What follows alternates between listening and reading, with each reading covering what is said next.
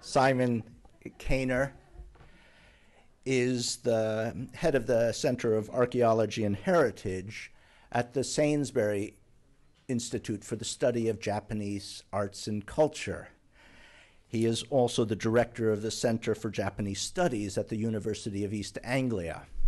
On a personal note, I should mention that I've known Simon for over a decade because I was based in London until very recently, until last year, and Simon and I both worked with the Sainsbury Institute.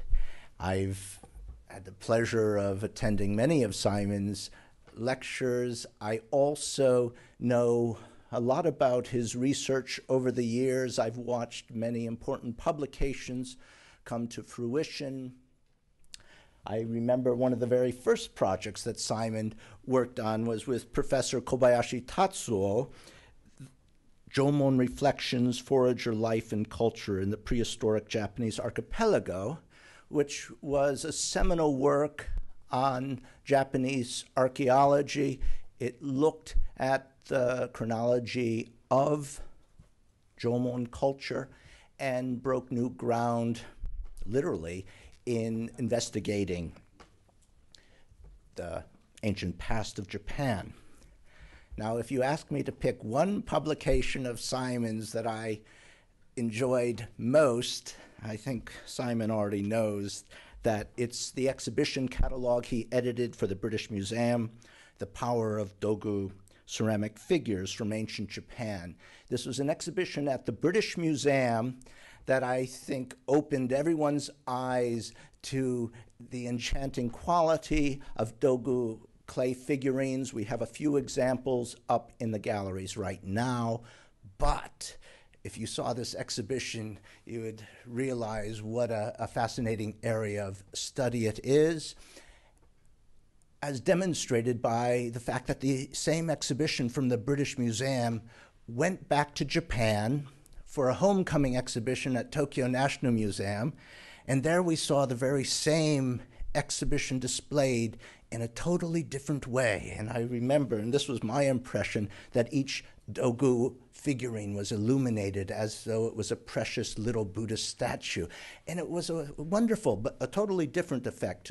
So to see both exhibitions was a very enlightening experience.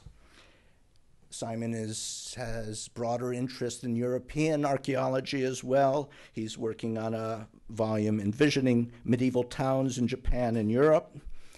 He also has now expanded his duties as director for the Center for Japanese Studies to build a new program up at the University of East Anglia, and I know that he's been very much engaged with that. Simon very kindly yesterday went through some of our archaeological artifacts that are in storage and also commented on some of the works that we have on display. It was quite insightful to hear his comments from very many years of his own investigations, including going on archaeological digs. I should mention that this entire evening and Simon's very presence here is made possible by John C. Weber, who is with us this evening. And I should also mention that John has very kindly lent to the exhibition upstairs one of his own Jomon flame pots.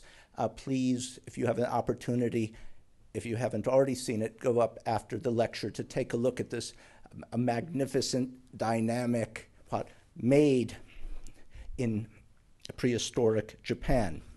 Now it just remains for me to turn the podium over to Simon and welcome him here to New York. Thank you very much.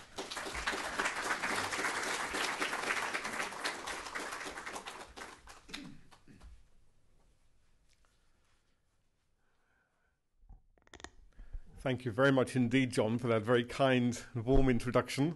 It's wonderful to be here in this splendid city. I do apologize to you for today because I seem to have brought some London weather with me. But I was here yesterday and we had a fabulous autumn day, which I was able to enjoy looking around a little bit. Flame pots. are what we're going to be talking about this evening.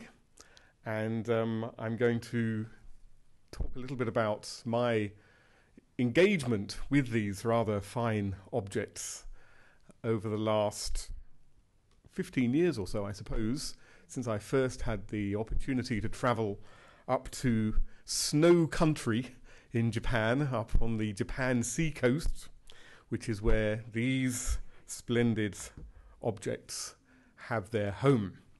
And now, thanks to the vision, I think, of John Webber, there's one living here in New York. And I think that you're all very lucky to have this here, and I'm sure it will become a greatly loved and admired treasure here in the Metropolitan Museum of Art. Now, I started out my title with this word precocious. When John Carpenter invited me to give a talk, I thought, where shall we begin? And this word just kept floating into my mind. People have a number of different terms they use to describe these remarkable pottery vessels. And I thought what I wanted to do is give you just a little bit of an introduction as to the way that I think about Jomon archaeology generally, this extraordinary period of Japanese prehistory, which I think probably remains not as well known as it should be, either inside Japan or outside Japan. But I'm going to talk a little bit about some of the ways in which that's being improved on. But I just wanted to give you a few pointers, and I've put them up on the screen for you here. I'm just learning how to use a program called Dragon Speak, which allows you to speak into a computer and it immediately writes down what you're saying. I always say when I'm speaking in Japan that my Japanese audience have to put up with my Norfolk Ben in terms of my Japanese. Here in New York, you just have to put up with my Igirisno Ben, I suppose. Anyway, so why precocious? I think there are a number of factors, and if you could just bear these in mind while we're going through looking at, I've got lots of pictures to show us. First of all, it's amongst the earliest pottery made anywhere in the world. Maybe not quite the earliest, but we'll have a look at that in a moment. Secondly, it's made by people who were living in some of the earliest village communities, supported by an amazingly efficient food production methodologies and storage, which allowed them to stay in the same place all year round. The trick to remember here is that these people were not farmers. They were entirely dependent on the natural resources which they found around them. Now, they were natural resources, but these foragers had incredibly detailed knowledge of the plants and animals that they were exploiting. And we can see that in particular through their way that they were making lacquer. We have some of the earliest lacquer in the world from prehistoric Japan.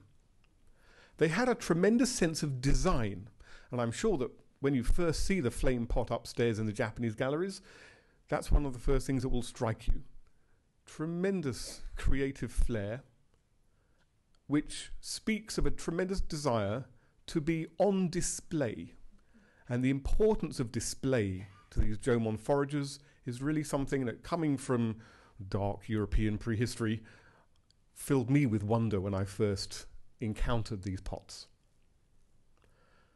And this sense of design and this desire to be on display grows out of a complex set of worldviews, including some sort of dualistic concepts, it seems. Certainly concepts of numbers, very early, and also intriguing notions of transformation, and we'll come back to each of those in the course of this evening's talk. They knew about farming. They knew that the Chinese were farming wet rice, paddy rice, on the other side of the sea from about 9,000 years ago, it seems. But they chose not to take it up, and we'll think a little bit about that too. And even without farming, they had a very sustainable and resilient lifestyle, which allowed them to continue this wonderful tradition for over 10,000 years. Yesterday, when we were looking at the objects in the storerooms here, I was just trying to emphasize just how long a period that is for prehistorians to try and get their heads around. So, of course, we divide it up. And I'll give you an indication of how we can divide it up in a little bit. They were very social creatures, and they had extended social networks despite living in relatively autonomous communities. And they also seem to have been very stubbornly egalitarian. And they had all sorts of special ways, I suspect, all sorts of mechanisms for avoiding the inherited social hierarchies, which later on, once farming arrived, were to lead eventually to state-level societies, which we're more familiar in Japan. So, just to orientate ourselves a little bit, here we are in the Japanese archipelago, off the main coast of the East Asian continent. And this evening, I'm going to take you, as I say, up to the snow country, this area up here, on the coast of Niigata and into the mountains on the Niigata and Nagano border. Before we go there, though, we're going to head up to the north tip of Honshu, which is where my story about pottery in Japan really begins. And it begins with a site called Odai Yamamoto, a little tiny hamlet about 25 miles to the west of Aomori City. And an archaeologist from one of the great universities in Tokyo, Kokugakuin University, very famous archaeological tradition, an archaeologist by the name of Yasuhiro Taniguchi, was invited to go up to Odai Yamamoto to investigate a couple of trenches that had been dug in advance of one of the local farmers building an extension on their farmhouse. And he had a look here at Odai Yamamoto site number 1, and he also had a look just here at Odai Yamamoto number 2. And he found a number of rather unprepossessing looking pottery fragments associated with some stone axes and other stone tools. And it wasn't until he got back to the laboratory and sent off some of the fragments for some radiocarbon dating that the magnitude of his discovery really came home to roost. Now, if you look at these fragments, you'll notice that some of them are a little bit blackened in colour. I always like to say that these Jomon foragers were not very good at washing up. And that's a real advantage to us archaeologists, because there are carbonised accretions on the back of these pottery fragments. And it's possible, using radiocarbon dating, to get pretty accurate dates. And nobody was more surprised than Professor Taniguchi when the dates came back, and there was a whole range of dates suggesting that these pottery fragments came from a pottery vessel made some 16,000 years ago. Now that is firmly in what we would describe as the Paleolithic. We're expecting people to be hunting after big game animals. We're not really expecting them to be making pottery vessels at all. Now, it's just possible that those Jomon foragers in Aomori have been picked at the post by some other foragers in South China. And in June this year, Professor Ofer Bar Yosef, one of the most distinguished archaeologists of the Paleolithic and Neolithic of the Near East that we have, is based at Harvard University, announced the discovery of what he described as fragments from a pottery cauldron from the Shandenrong cave in Jiangxi province in southern China. And radiocarbon dates from these fragments came back at about 20,000 years ago. Now, it's possible that there are bits of contamination that creep into archaeology as an imprecise science. One needs to always retain a critical skepticism towards new data like this. But what is now clear, and has become clear over the last 10 years since the discovery at Odai Yamamoto, is that in East Asia, in China, in the Japanese archipelago, and in the Russian Far East in the Amur River Valley, we have ceramics at least 10,000 years old, and these are the oldest ceramics in the world.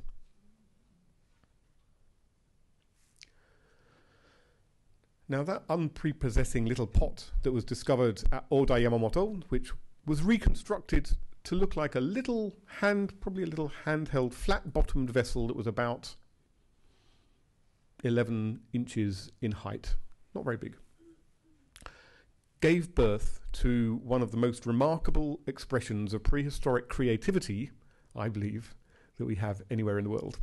I would put these pots on a par with the Paleolithic cave paintings of the Dordogne. Over a period of 10,000 years, we have a wide range of pottery styles being made throughout the Japanese archipelago. As I said, these are made by foragers who are subsisting entirely on wild food resources, things like nuts, wild tubers, mountain potatoes, lily bulbs, wild animals like deer, wild boar, flying squirrel, even tanuki, even raccoon dog seems to have got on the menu sometimes, and fish, in particular salmon and shellfish. They had very rich, seasonally available resources. We now have a range of about 200 to 300 very early pottery sites in the Japanese archipelago. So we have much higher numbers than we do currently from elsewhere in East Asia. Here's just one of these sites, a site called Ojikakubo, which is in Shizuoka Prefecture, in sight of that iconic symbol of Japan, Mount Fuji. Excavations revealed what we see at the bottom of the slide, a plan of some houses. And as I said, the Jomon people seem to have built some of the earliest village communities that we know about from anywhere in the world. From around about 11,000 years ago, these Jomon foragers are living in relatively settled villages made of pit houses dug into the soil, and they seem to have been repeatedly going back to the same locations time and time again. Now, they're not only making pottery containers, they also make a whole range of other ceramic objects. And some of the most evocative ones are the ones that John Carpenter talked about in his introduction, these dogu, or ceramic figures or little ceramic figurines. When we were preparing the dogu exhibition for the British Museum, little did we know that exactly while I was finishing off the catalogue, this tiniest example of dogu was being excavated in Shiga Prefecture. I've got that wrong. That's Shiga Prefecture in near Osaka in Kyoto, at a site called Aidani Kumahara. No legs, no arms, no head, just a hole where the head might have perhaps been inserted. It's about 3 centimeters in height, and it dates, as I say, to 13,000 years ago. It's the oldest of the prehistoric dogu yet discovered.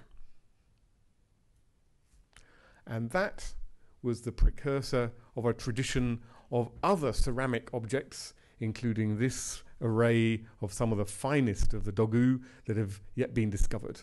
And there are around about 20,000 of these objects, and fragments of these objects have been recovered to date. So what I'd like to do now is just try and set John Webber's flame pot in the context of the history of the development of Jomon pottery for you, and give you a few dates.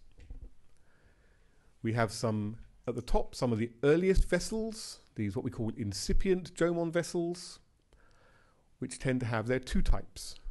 Some have these rounded, sort of slightly baggy bottoms, which may be modelled on leather bags, or bags made out of animal skins. And another form which are flat-bottomed, rectangular forms, which remind us of some of the birch bark containers or basketry containers that we know from the ethnographic record in other parts of the world. But by the time we move into what is called the initial Jomon, after about 5,000 years or so, people have really fixed on these pointed-based vessels. They're deep cooking pots. These are all about preparing things to eat. And it's all related to the major environmental changes which were occurring at the end of the last ice age, when new forest zones were appearing, the large animals, the large elephants and giant deer that the Paleolithic hunters had subsisted on were becoming extinct, and they were being replaced by other foodstuffs that needed to be prepared in different ways to make them edible. As we move into the main part of the Jomon period, the early Jomon, temperatures are continuing to warm. Global warming is no new phenomena. It happens several times in the course of the Jomon period. We have these deep cooking vessels decorated with the eponymous Jomon, which just means twisted plant fibers impressed into the surface of the pottery vessels. It means cord marked. That's where the name Jomon comes from. And we start to get a slightly bigger range of pottery vessels, as well as these long, deep pots decorated with very elegant but relatively simple designs, which my great inspiration, Professor Kobayashi Tatsuo, recently described as wallpaper for pots. Probably no real meaning to it. It's sort of purely decorative. And you also get these increasing numbers of shallower serving vessels, some of which are decorated, painted using lacquer, some of which are painted with different pigments. As time goes by and the tradition develops even further into the middle, late and final Jomon periods, and this is the period where we're getting closer to those flame pots, we get a tremendous diversification in styles, followed by a period of something like standardization as we come into the final part of the Jomon period. And those non-representational wallpaper designs are complemented by a number of what seem to be more representational or narrative designs. Maybe these pots are now being used to tell stories. They've got meanings for the Jomon people making them. And as we get into the middle Jomon period, we start to find grains of rice and other grass species embedded in the fabric of the clays, which tells us that these people knew about rice, but they don't start growing it properly for themselves for at least another 3,000 years or so. And along the bottom here we have a range. You can see the range of pots starts to change. We have this, what seems to be maybe a drum. It may have had a leather lid attached to it with that human figure emerging from it. We have a little pottery stand. Yesterday we were saying that there were no tables in the Jomon period, but we do have occasional little stands like this on which particularly important vessels may have been stood, and vessels which seem to have been used for lighting. They're lamps that would have been used for little oil lamps. And as we come into the final part of the Jomon period, even more elaborate forms seem to appear, in particular the spouted vessels, and there's a lovely spouted pot up in the Japanese galleries that you can see. And we also get sets of vessels which seem to come in pairs. For example, on the left you have a pair of standed or footed vessels which were found as a set sitting on the bottom of the floor of one of these pit houses. And we also get a kind of dualism in colour. And on the right we have two lacquered pots. One with a red pigment has been added to the lacquer, and on the other one a black pigment has been added to the lacquer. And these are the things that are leading some Japanese archaeologists to suggest really there is some kind of dual principle behind Jomon vessels, Jomon design, and that may reflect that you've got two different groups of people living in individual communities, perhaps exchanging marriage partners, what anthropologists would describe as moieties, something that we're familiar with in other parts of the world. Now I'm just going to take you through a few pictures which are not flame pots, just to introduce you to some of the cousins of the wonderful vessel that we have upstairs. And I just want to plant an idea in your mind that maybe these pots are expressions of that notion of transformation. Look at this. Look at the way that some of these images, and they're not people, they're not real individuals being represented. They're more like spirits being represented, I would suggest, but they seem to be emerging from the surface of the pots. Now, there's thinking about the Paleolithic art in France at the moment, that the people who were painting those animals on the caves believed that the spirits of those animals were really coming through the walls of the cave, and that those cave walls represented a boundary to the other world. And I would like to suggest that maybe on these pots, the walls of the pots themselves represent the boundary to another world, embodying this notion of transformation. And we can see it with some of these other vessels as well. These all date to the Middle Jomon period, and the photographs, these wonderful wraparound photographs, are all taken by a man called Ogawa Hiroshi, who's worked very closely with Professor Kobayashi Tatsuo in preparing some of the very large zenshu, these wonderful compendia of Jomon pots, which allow us to really begin to analyze the design field of these vessels. And I think these photographs just give you an idea of some of the complexity involved. Spirals are something which certain archaeologists like to interpret, again, in terms of transformative qualities. These apparently are some of the designs that one sees when one is going through a state of transformation, perhaps induced by mind-altering substances. Entoptic phenomena, they are called. Who knows what's being cooked up in those pots? Maybe there's an expertise in the use of mushrooms and alcoholic beverages. And research which is currently going on, analysing the encrusted accretions that I talked about that were also being used to give us radiocarbon dates for these vessels, are now being analysed in terms of isotopes and chemical signatures of the foodstuffs that they contained. And so we will know in years to come what these pots were being used to cook. This is a very interesting example because what I'd like to focus on is the S motif that you can see running around the pot.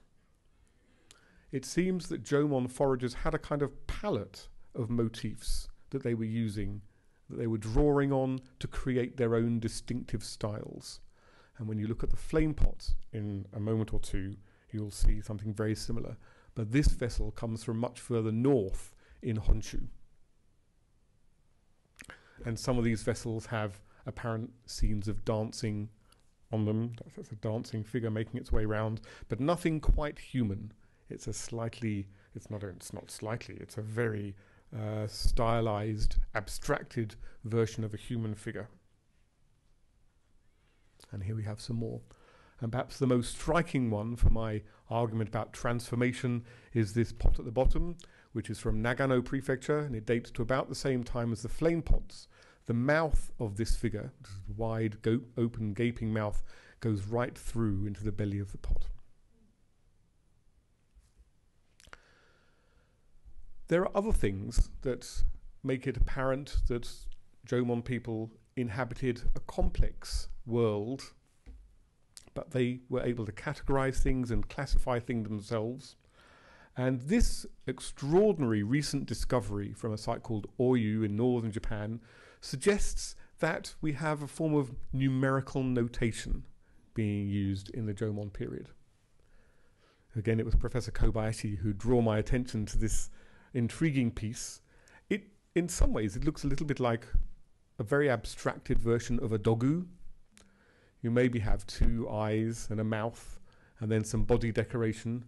But look a little closer. The large hole could be a number 1. And above that we have 2 small holes. And then we have a little cluster of 3 on the left and 4 on the right and 5 going down the middle and 6 on the back. What do you think? There's a suggestion that the number 3 had particular significance. Now, I believe that Bart Simpson and his family only have three fingers on each hand. maybe they're related to these Jomon figures. This extraordinary dogu from a site called Kamikurokoma in Yamanashi Prefecture, which certainly doesn't look very human to me, but it does again have overtones of this notion of transformation, perhaps a human transforming itself into an animal and then transforming itself back into a human. Its three-fingered hand. The notion of transformation is central to ideas around shamanism, and it's possible that there were some forms of belief that we might recognize as something akin to shamanism being practiced in the Jomon period. There are more numbers. I know in the gallery upstairs, one of the vessels that you have is similar to the vessel that I put on the bottom left, where it has these three protruding rims. And there are other vessels that have got 5, 7, and 9 rims. And indeed, Kobayashi has argued that in some parts of the Jomon world, odd numbers seem to have a particular significance.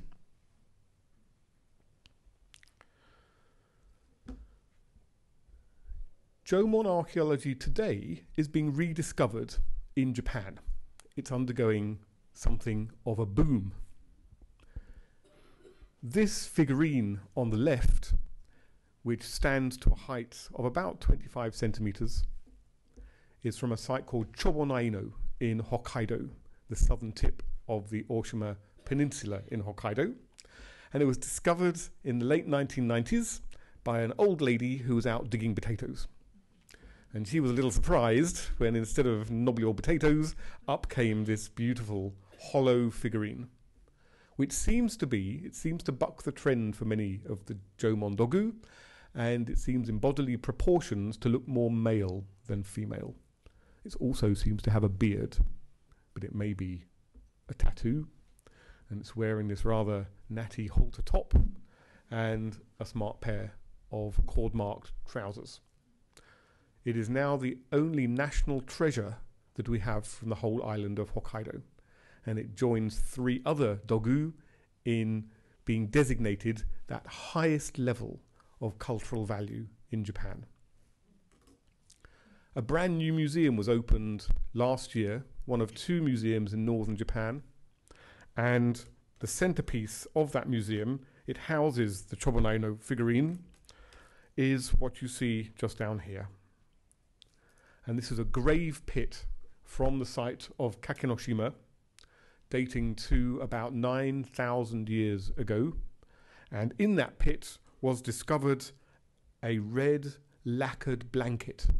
And it seems that the deceased person was wrapped up in that blanket and then placed in the grave. Archaeologists dated it using radiocarbon dating, and that is now the oldest lacquer that we have from anywhere in the world. Only it would be if there hadn't been a terrible accident and the site hut burnt down and the lacquer blanket and the associated artifacts were destroyed.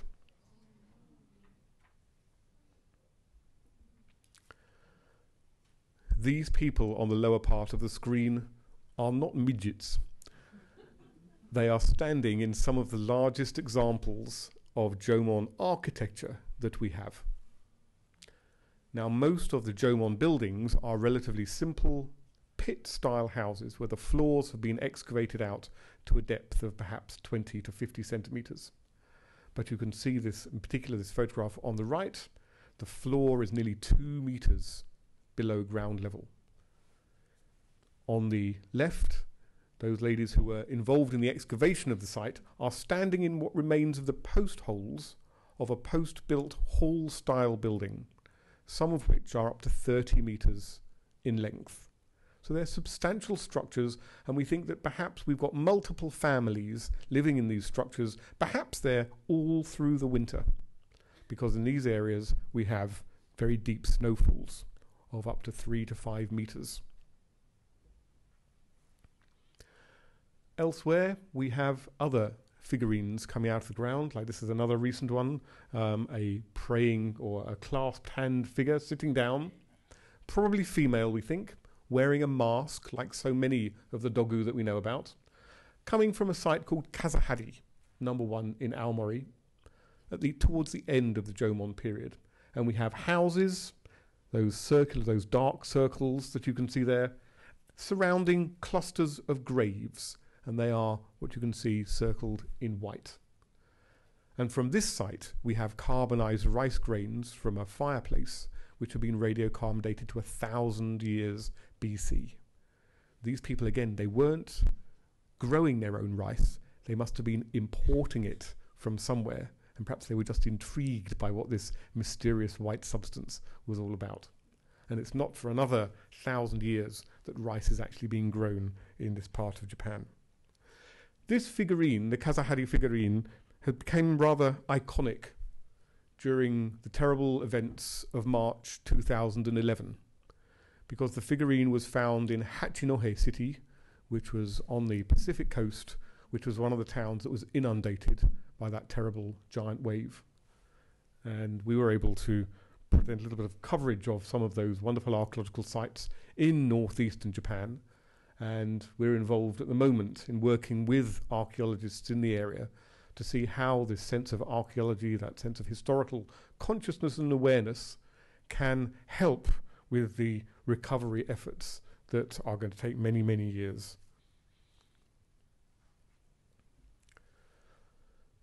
Just to give you a flavour of what the communities that many of these Jomon foragers who are making the flame pots may have lived in, here's a photograph of a beautifully excavated, complete plan of a Jomon village, dating to about 3,500 BC, about the same time that these flame pots were being made. You'll notice it's got a sort of a circular pattern. There's a ring of buildings surrounding a relatively empty central plaza or space, which is where we think maybe that's where the pots were being made. And outside the ring of houses, there's a ring of storage pits, and beyond the ring of storage pits, there are wonderful rubbish pits, which are treasure houses for the archaeologist, because that's where all the goodies come from. And we can reconstruct what one of these Jomon settlements looks like in this way. We have a series of small pit houses, perhaps occupied by individual family groups, interspersed with larger raised floor storage features. And in the centre, maybe something that perhaps in this part of the world would be recognised as totem poles, but something marking out graves of important people. Using our archaeological imaginations, we can reconstruct what the upper structures of these buildings might have looked like. And I would ask you, when you look at the flame pot upstairs, to imagine you're in rather a gloomy Jomon pit house with a fireplace at the centre, and in the centre of the fireplace, one of these splendid Jomon pots used for cooking. Cooking and eating being right at the heart of the Jomon cultural experience. We know, as I said, that people went back, or they lived in the same places for many years.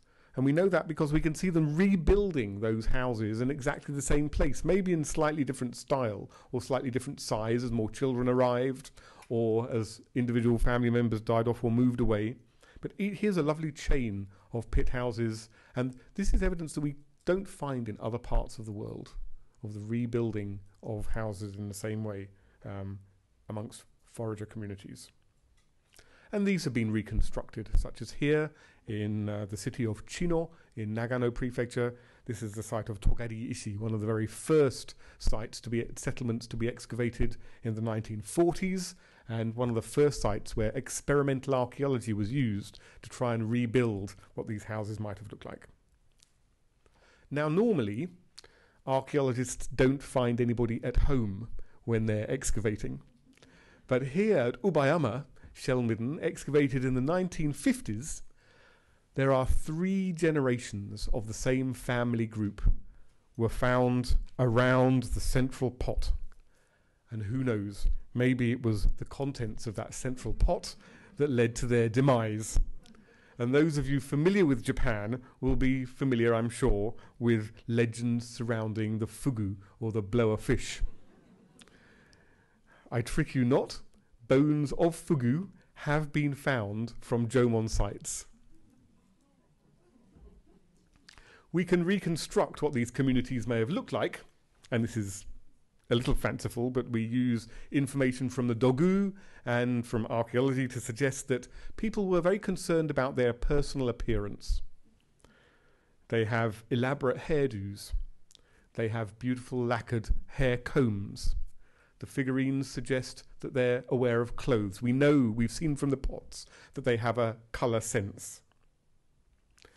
And some of the artifacts that we find, such as these, about 900 beautiful, exquisite, three-dimensional ceramic ear ornaments, which are placed in the earlobe.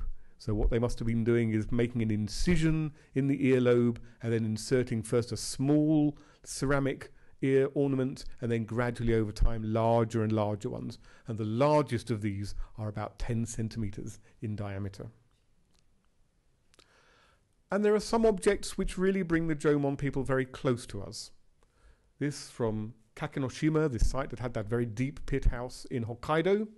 We have a series of ceramic tablets. They're decorated with cord marking. I think you can see that. They're also decorated with the impressions of the hands and feet of infants. And then they're pierced, and they seem to have been worn as pendants. And we know that Jomon people were burying their children when they didn't survive either birth or if they didn't survive infancy. These infants were buried under the floors of the Jomon houses in the pots, unlike the adults who were buried away from the house areas.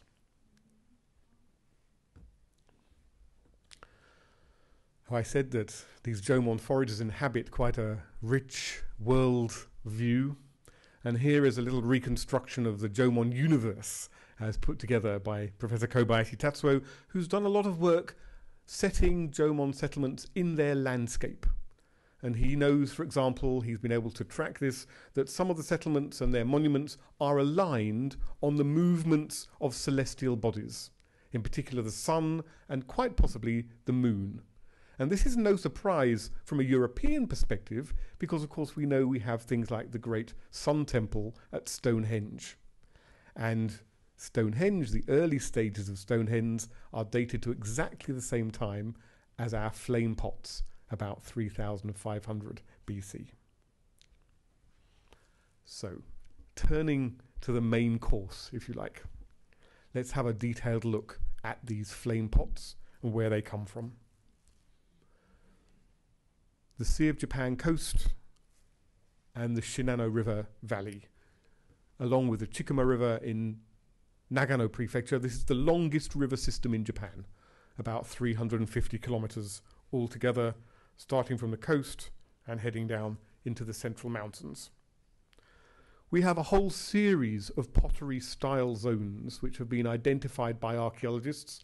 They've actually identified about 70 major style zones and about 400 minor local styles of Jomon pottery, which suggests that these, and because of the shared motifs, we know that many of these communities would have been in communication with each other. Here are the terraces of the Shinano River, which is where many of the sites that are producing the flame pots come from. And this is where I've been fortunate enough to be excavating with my colleagues from the Niigata Prefectural Museum of History, looking at one of the earliest sites producing these flame vessels. They're produced in really quite sizable numbers, although we have hardly any outside Japan, which is what makes John Webber's pot so hugely valuable to have here in New York. This is the reconstructed assemblage from a site called Sasayama, which is in the middle reaches of the Shinano River. Excavated in the early 1990s, over 900 flame pots were recovered and subsequently designated a national treasure in their own right. And if you go today to the town of Tokamachi, in the middle of the Shinano River, in the local museum there, they've built a special gallery to house these 900 vessels. That was the newspaper article announcing the designation as national treasure. People in the area are quite proud of these pots. Here we have the railway station at Nagaoka, which is the main centre. And as you come out from the main concourse, there's a great big replica flame pot that greets you. And as you walk up the road, there are wonderful manhole covers with flame pots on them as well, just in case you're not sure where you are. A historic route, the Shinano Kaien Kaido, has been set up. And you can now travel from the city of Niigata all the way down upriver to the border with Nagano Prefecture, visiting these sites. Here's the Sanka site where I've been working. Here's the Sasayama site that we've been talking about. Visiting these sites and museums on your way. And such is the level of excitement that when a new town area was laid out in Nagaoka a few years ago, a park was designed. And of course, at the centre of the park, there's a lovely maze in the shape of a flame pot. These are the people who discovered the flame pots. This is the Kondo family who owned the site, the type site called Umataka, and they made their first discoveries in the 1930s. Much more recently, in the 2000s, the site has been extensively investigated by the archaeologists from Nagaoka City. And we know that there are two main settlements at Umataka, which, as I say, is the type site. This is where the flame pots were first identified and named. We have a northern settlement and a southern settlement. And we have a whole series of houses, house pits, have been discovered, averaging from about 10 meters in diameter to anything up to about 30 meters in diameter. And this is where these flame pots were coming from. And there are also figurines from these sites. The new on-site museum, their most valued possession is Miss Umataka, which is this figurine proudly on display in the museum. And if you go in, you can see wonderful dioramas. We don't see enough dioramas in museums anymore. You can walk through these scenes and really get a sense of what life was like in the Jomon. These are all life-size in the Jomon period. Now, in the last little bit of time we've got left, I want to take you through a little bit of the science, which I hope will help you look at the flame pot that we have in the gallery upstairs and understand a little bit of why the archaeologists get so excited about them. And most of what I'm going to be showing you comes from a recent exhibition held at the University Museum of the University of Tokyo, which was curated by Professor Kunio, who is one of the leading, Kunio Yoshida, who is one of the leading specialists in radiocarbon dating in Japan. They did a lot of work looking at how the pots were made. They're coil pots. They're made without a potter's wheel. And once the basic pot has been formed using these rolled out coils of clay, the decoration is applied, an applique decoration afterwards. And then the pots are fired outside to temperatures of perhaps between 500 to 900 degrees centigrade. There are two main forms of flame pot. The first are the flame-style flame pots, and that's the one at the top. And the second is what is called a crown-style flame pot, an orkan-gata pot, because of its rectangular point. It looks a little bit like a medieval crown. And here are these pots with those wonderful wraparound photographs. Let's have a look at some of the elements, the design elements that make them up. These pots are relatively symmetrical, unlike many other Jomon vessels where asymmetry seems to be the order of the day. They have these very elaborate, protruding rims, and those on the flame-style pots are interpreted as looking like chickens' cockscombs. The only problem with that is that we know there were no chickens in the Jomon period. Another interpretation is they look like salmon tails, as the salmon are splashing around in the river during the autumn salmon run. There are holes on these pots. So there's very three-dimensional sculptures, and the holes take me back to what I was saying about that transformative nature of these vessels. Here we have the reason we call them flame pots. These are the little tips of flames, or flames licking their way around the rims of the pots. And imagine, if you will, that these pots are being used in those dark and gloomy Jomon pit houses in the centre of the fireplace, and you can imagine the smoke and the flame from the fireplace flickering around the pot, creating a sense of movement, casting shadows, and forming the backdrop to perhaps stories that are being told by these Jomon foragers.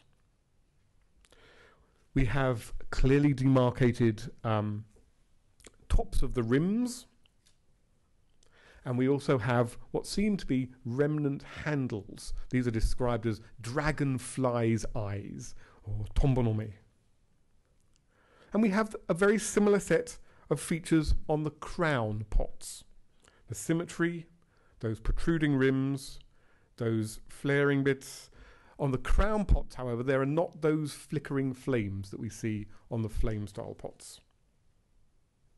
And that's why archaeologists consider they belong to the same style, that Kain-gata style or the flame style of Jomon pottery. They're not really Jomon, it has to be said, because there's not any cord marking in evidence on these vessels. It's all applied and incised decoration. And the archaeologists have been doing some X-ray analysis of these pots to see exactly how they were made, and you can see that they were applique decoration, because as the piece on the bottom left shows, sometimes as they're dug out of the ground and then restored, we've lost some of that applique decoration from the original part of the pot. There's been some very interesting analysis done of all of these design features by a man called Imafuku Rike from the Yamanashi Prefectural Museum, and he's identified a number of design motifs. And using some network analysis, he suggests that what we have here, there's about 50 of the Jomon, of the sites that produced flame pots. He argues that all of these lines indicate connections between the different sites. Now we know that there are connections from the Jomon across to the Asian continent as far as China. This little polished stone axe, for example, probably came from northeastern China somehow into the northern part of Japan in the later part of the Jomon period. And we know that exotic commodities, especially green stones, these are not jade, but they're jadeite. And there is only one known source of jadeite in Japan, and that is in Niigata Prefecture, close to where the flame pots are being made. And these green stone objects, which include beautiful slit stone earrings, polished stone axes and pendants, are found all around the Japanese archipelago, again suggesting that people are in regular contact with each other. Now, what kind of contact might that have been? Here we have a legend of Jomon love. This is very nice. This is from an exhibition in the Nagano Prefectural Museum. This is called a daigi-style pot, but it is made at the same time as a flame-style pot. And it comes from a site that is some 5 meters beneath the current ground surface. It's ended up there as a result of tectonic shifts. The suggestion is that this young man set out from his village with a pot that his mother had made, and he arrives in a neighbouring village quite a long way away, and he falls in love with a young girl, and he presents her with the pot that his mum's made. And we can see all the elements, and there's a little character here which has been picked up and is used to illustrate, to guide you through the exhibition. And the young man tells this girl about where he comes from, the culture of the snow country where he was born, and then he goes off on his travels, and in this story he doesn't come back.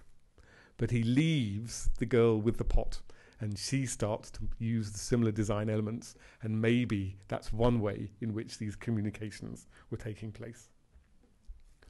There's been actually some scientific backup for that in terms of analysing the clays that were used in the pot. And while most of the flame pots are made of local clays.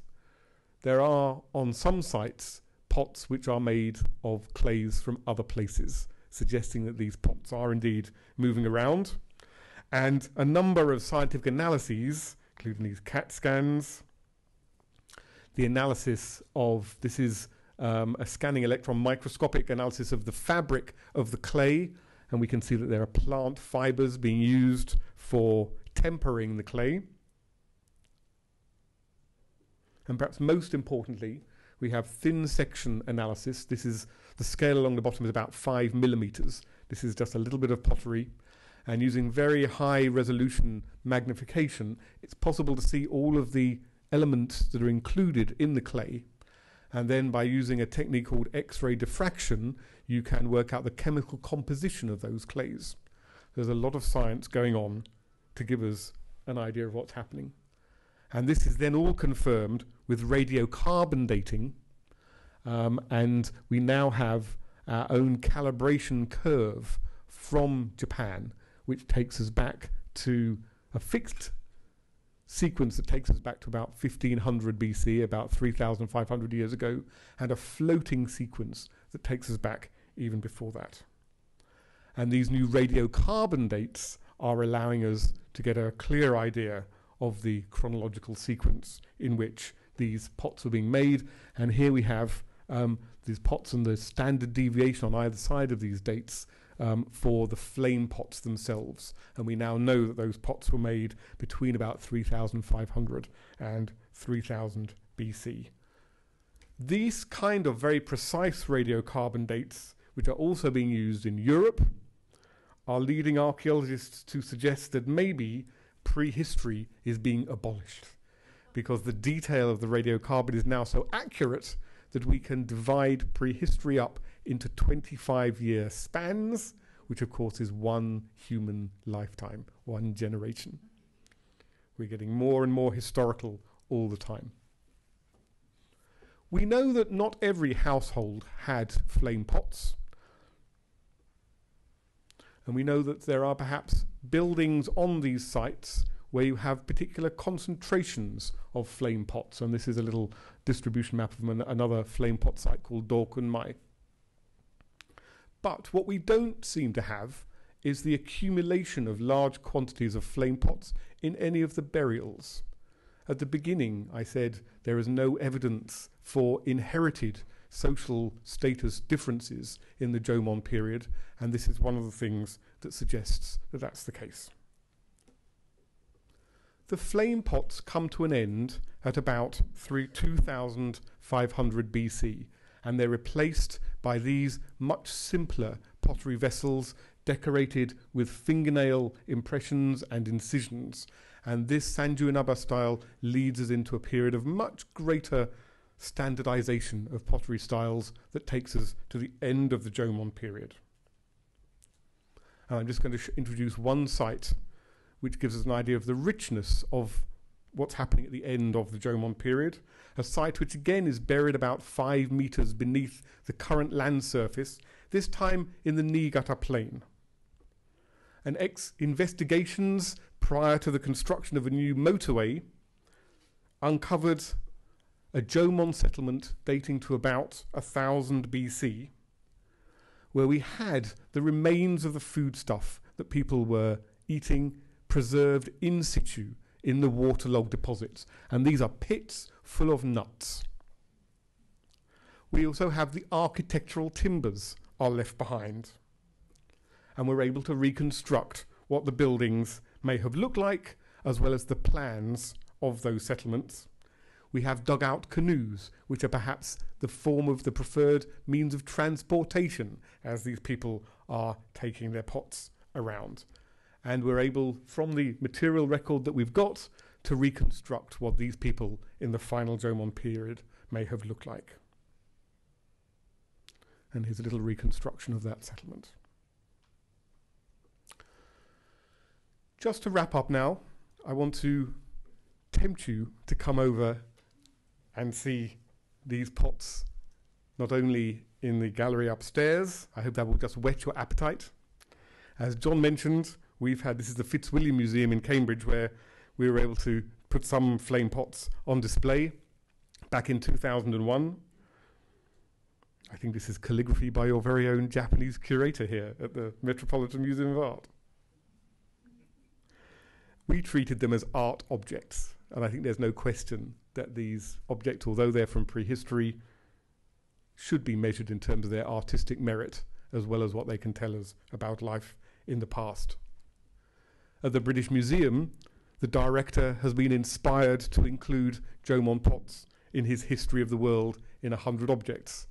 This is rather a special one because it was probably discovered in the 18th century, and the antiquarians who found it turned it into a mizusashi for the tea ceremony.